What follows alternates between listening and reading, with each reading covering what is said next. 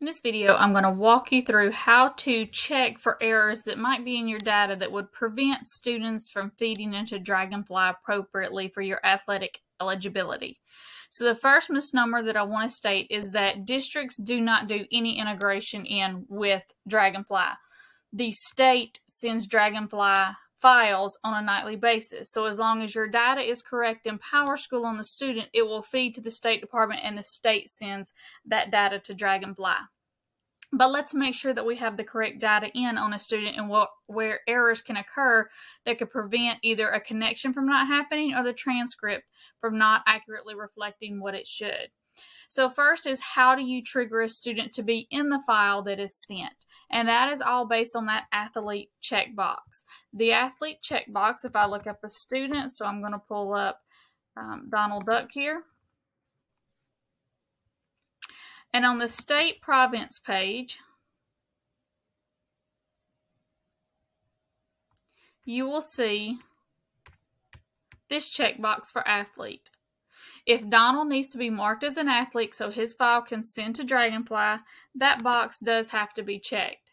Now, one thing that we do see quite often is that people will come in here, check the box, and then they will forget to scroll down and click the submit button. Oh, and in this case, we have a field that was not filled out, so we have to fill it out. Now, I'm going to double check. That is still checked, and I hit submit. That is the appropriate area where you check to include them in the athlete file going to Dragonfly. So if that still does not solve your problem and you have other errors that are not having that transcript connect, here are other areas you can check. One is the enrollment record. The enrollment record is found under the transfer info screen of the student. There are a couple of things that you need to check here. One, does the student have a valid entry code? In this case, the E entry code is your valid enrollment code. We only have that one true enrollment code. If the student is in a provisional enrollment status, the file will not be sent. So you have to make sure you have that E and that you don't have a blank entry code right there, because that will happen when students are not marked appropriately in the end of your process. Another thing to watch is your entry and exit dates to make sure that you are in a valid enrollment period. Sometimes we have issues with overlapping enrollments. For example, if a student withdrew from a school prior to coming to your school and you saw an overlap, such as an 8/9/22 date to the end of school here, but down here you might see an 8/9/22 to a 7/6 because they withdrew in July from the other school and came to you, but the school didn't come back and appropriately re-enter the entry code. So check to make sure that you don't have any overlaps between your previous and current enrollment, and that your current enrollment dates are legitimate dates for the current school year.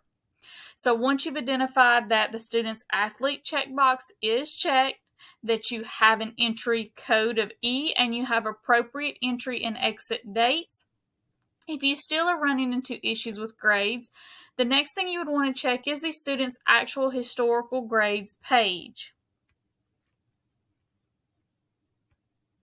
If we navigate to the historical grades page, remember this is what we ultimately refer to as the transcript, and making sure that the right items go over there. So what you want to check is a couple of things right here. Number one, are all of your courses actually aligned to a state course number? So you would see here are all of my grades for last year, the 21-22 year, which would be making him eligible for this upcoming year. They all do have a true and identified state course number. If any of these courses do not have a course number, you will need to go into the file and associate the correct course number with it. There are times when students transfer across the state where the course number will not come over if it's a course number that's been shredded out and is different from the course number you are using in your local district.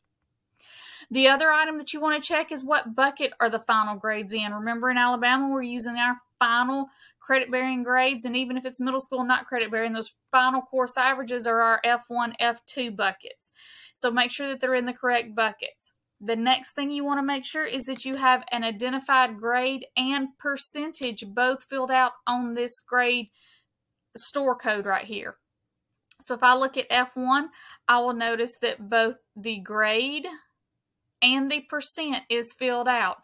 we have seen quite often in the past where a student will have a grade value but have a blank percent value, which will actually send to Dragonfly as a 0, which will make them ineligible off of those grades.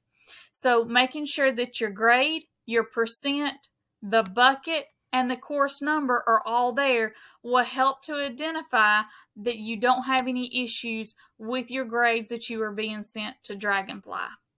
Now, if you say that yes, we have marked our students as athletes, are you sure they have been marked as athletes? If I want to get an entire list, here's how you can pull your list either at a district level or at a school level of every student who has been marked an athlete. From this search, I'm going to do view field list, and I'm going to type in athlete. Now notice I get a lot of these athletics activities over here. That is not where you mark as an athlete for Dragonfly purposes.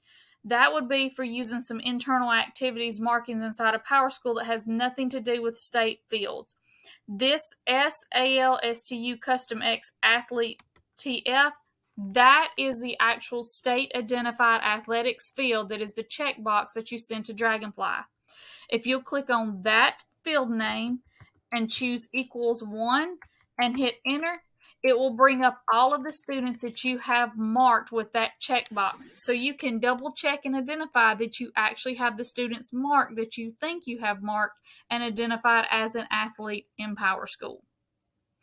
Hope this helps you troubleshooting to see if you have any issues with your eligibility requirements for students inside of PowerSchool.